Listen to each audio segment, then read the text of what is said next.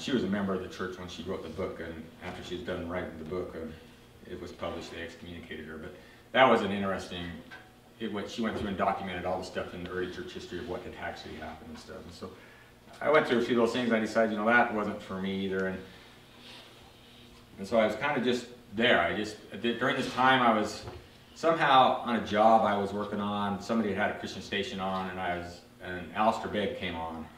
And so I listened to that, and my whole time being a Mormon, I never heard anybody preach like that. I never heard anybody read 2 or 3 script verses out of the Bible and then take a half an hour, and talk about that. And it was really quite an interesting thing to me at that time.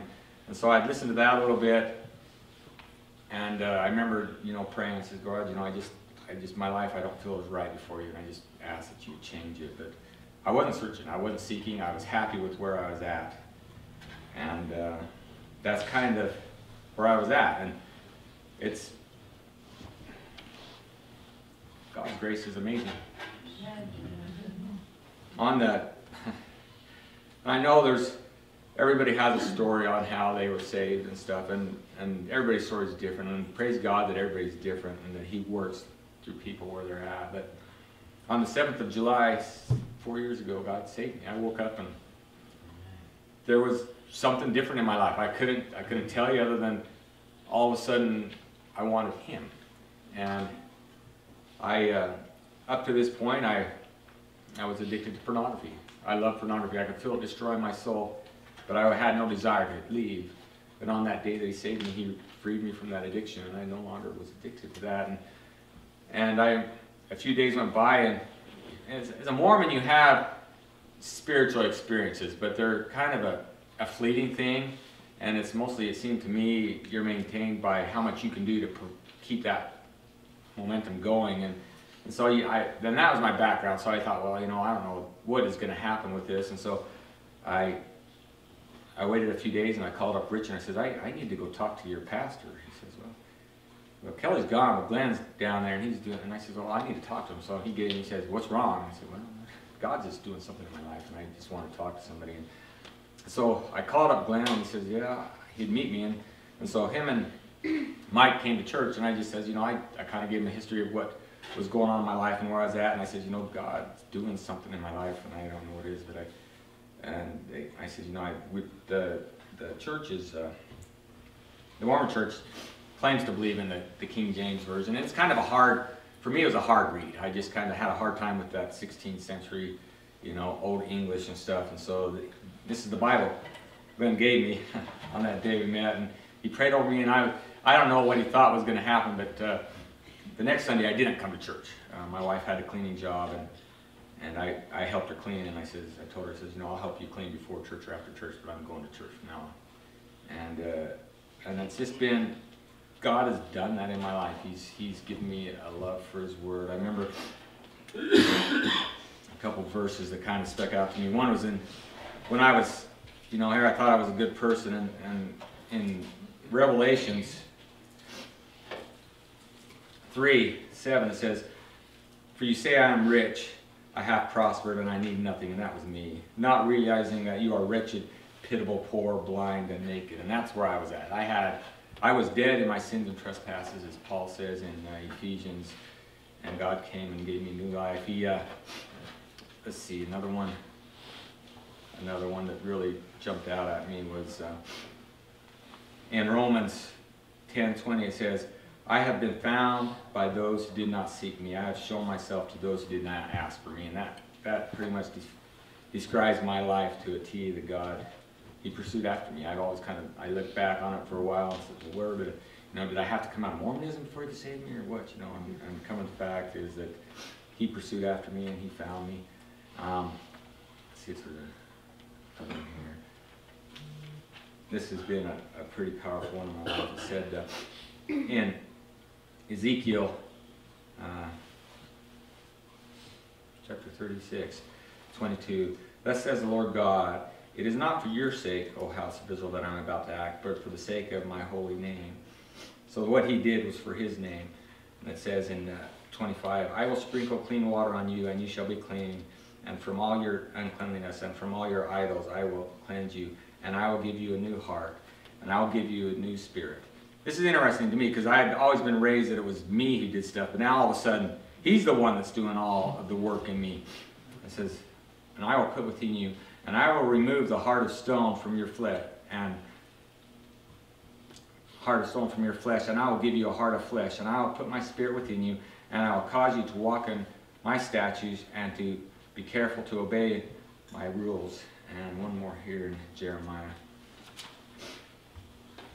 Jeremiah 31:33 says, for this is the covenant that I will make with the house of Israel in those days, declares the Lord. I will put my law within them, and I will write it on their hearts, and I will be their God, and they shall be my people.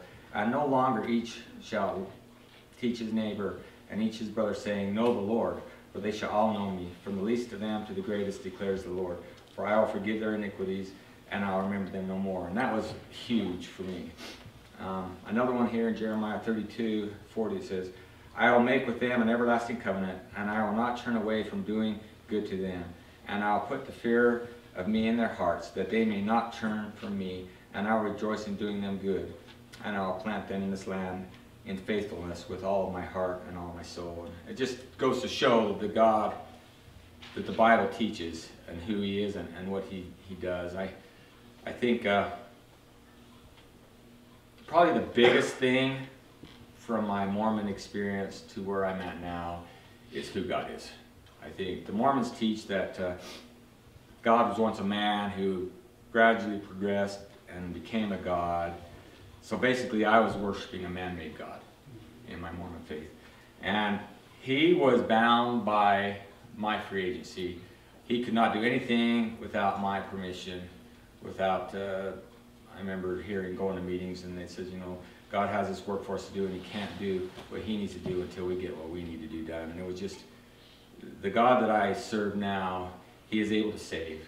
He is able to keep saved. It says in John that whoever the Father gives to the Son will by no means lose. And I'm here today because God has kept me here. And there's no other reason that I'm here. It's hard to be the only one in my family who comes, but God has done that work in my life. He's changed my heart, and now that's what I want. I just want him, and I trust in him to do what he'll do through me.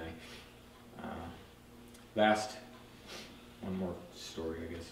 Last fall, I went through a really dark time in my life, to a point that I couldn't eat. I was losing weight. There was a lot of turmoil in my job, a lot of turmoil at home, and I was just broken. I mean, I had nothing, and it was an interesting thing because if it would have been before, I would have just said, "I'm done. I'm not going to deal with this." But it was the way that God works in us is amazing. I mean, it was one of those things that it was more like He just put me on the floor before Him, and I couldn't find Him, and I desired that fellowship, and it was just one of those things that I couldn't find Him, and there's a few of the guys in church I called and I said, "You need to pray for me because I'm really broken right now." And the prayers, I hear a lot of people say, "Well, we like to get close to God out in the mountains, or we like to do it in nature, or whatever." And I feel sorry for those people because you need to be in a body. You need to be somewhere where people can strengthen you when you go through hard times. And you know, sometimes I misplace my Bible and it kind of freaks me out in the Word and where did I put it. And looking back on this time, I thought, I think I've lost my shield of faith. I can't find it, you know. But God was gracious enough that He took me to 2 Chronicles. I was just going through the Bible and my hand just kind of came here. And so I wanted to share this story a little bit with you. And there's a couple of things and I'll be done. But it says, it was Jehoshaphat was the king of Judah at the time. And it says, there was a report brought to him that all these enemies were coming up against him. And it says, and Jehoshaphat was afraid and set his face to seek the Lord and to proclaim a fast throughout all Judah. And Judah assembled to seek help from the Lord for all the cities that Judah had come to seek the Lord. And it says, that was verse 3, and verse 12 it says, For we are powerless against this great horde that is coming against us, for we do not know what to do, but our eyes are on you. Thus says the Lord to you, do not," and I'm just kind of jumping around, but "do not be afraid and do not be dismayed at this great horde, for the battle is not yours but God." And that spoke peace to my heart, because here I was feeling like, and he says, "Don't worry about it." He says, "I'll take care of this to me. For you do not need to fight in this battle. Stand firm, hold your position, and see the salvation of the Lord on your behalf." And then over here it says, Jehoshaphat stood and said, "Hear me, Judah and the inhabitants of Jerusalem. Believe in the Lord your God, and you will be established. Believe in his prophets, and you will succeed." And when he had taken counsel with the people, he appointed those who were to sing to the Lord and to praise him in holy attire as they went before the army and say, "Give thanks to the Lord, for his steadfast love endures forever." And when they began to sing and praise, the Lord set an ambush against the men of Ammon, Moab, and Mount Seir, who had come against Judah, so that they were routed. For the men of Ammon and Moab rose against the inhabitants of Mount Seir, devoting them to destruction.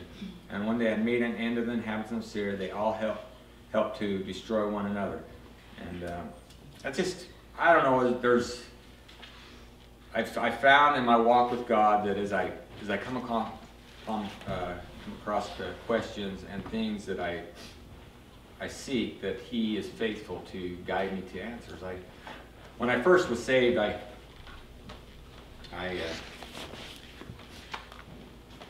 just to kind of give you a little history of what happened, he led me to Christian music, and I never heard Christian music before, but there was something that when I started listening to that, it was sad.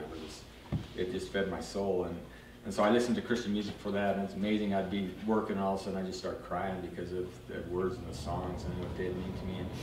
And I have to say this about Glenn. When I came and met with Glenn and Mike, I just come from Mormonism, where you're taught to trust the leaders and the people. And I came, and I thought, I'm going to watch this guy. I'm not going to hold him to the Bible. I'm not going to do that anymore. And once I started reading, I found out just how ignorant I was and how I didn't know anything. I knew a couple stories, but that has all changed to the point that now I pray for Glenn all the time, because he needs that prayer. He needs to be lifted up to God, that he might fulfill what he's been called to do. And now it's more, I yearn after my brother and desire that he'll be faithful to what God's asked him to do. So I listened to Christian music for a while, and all this time I was reading the Bible. I mean, the Bible came alive to me. All of a sudden, I could see things that I could never see before, and I could hear. It's like when he says, until God gives you eyes to see and ears to hear, you don't know. You cannot see the kingdom, and neither will you enter it. So I listened to Alistair Begg, because that's what I listened to. And so I listened to everything I could find on him, but I was leery. I didn't know who I could listen to. I mean, there's so many people out there. Who do I listen to? Who do I go to get fed? So I thought, and I was afraid. I mean, I just listened. I just come from a religion where everything that I thought was right all was a lie. And so so I watched I think it was a conference that he was in. So I seen somebody of the other guys that were in the conference, and I thought, well, if he's associated with those people, I probably could trust. And that's an important thing, I think, especially among the Christian family, that you want to associate with good believers, because there's people that look up and see. You don't want to take them to a place that is their, that they can be led astray. And the only way to not be led astray is to learn this and to study the Bible and be rooted in that. Otherwise, you won't know. But so I went from Alistair Begg, I went to I think it was John MacArthur. So I listened to John MacArthur, and I went from John MacArthur to R.C. Sproul, and I listened to a bunch of what he had to say, and then I went to and then I listened to a bunch of John Piper, and then I found some other places that have given me, just preachers that just have little churches, but some of the sermons that they give are just totally amazing. Let's see, is there something else I forgot? Oh, yeah. I also I really enjoyed, and I read the stories before when I was in Mormon, but George Mueller. And so I got George Mueller again, and I went to that book I actually have on my phone, and I can just listen to him and Hudson Taylor, and the way that they trusted in God, and that's what I wanted. I wanted my faith to be rested in God. And those stories help because the God of the Bible is the same for everybody. He's not a respecter of persons. If you go to Him as they went to Him, He will be faithful to care for you and to answer. That's kind of where I've been. That's where I've gone. Prayer has been one more thing that. So I listened to Alistair Begg before I was born again, and he says that his family would go on a trip, and his dad and they'd go to a town for a vacation, and they were looking for a church to go to, and Alistair said, well, he asked his dad, well, how do you know what church to go to? And he says, well, you want a church that the pastor preaches from the Bible, and that they have a prayer meeting once a week. And so when I came here, we have a pastor that preaches from the Bible, and we have a prayer meeting. And so I said, well, this is a good enough church for me. And I just felt like God stuck me here, and I'm happy. I just love my family that I have here. I love each of you guys so much, and for your putting up with me. And it's just God gives us a new family in Christ. It's just it's amazing. I hear a lot. I've heard a lot of stories from. There's actually quite a few people from the people in Pinesville that have come to faith in Christ. And there's nothing better than to hear somebody who's found Christ. And I just praise God for that. I praise that He's moving like I haven't seen before. And I pray that He'll continue to do that. And I just. I'm thankful that He hears and answers prayers, and I just bless you guys. Thank God for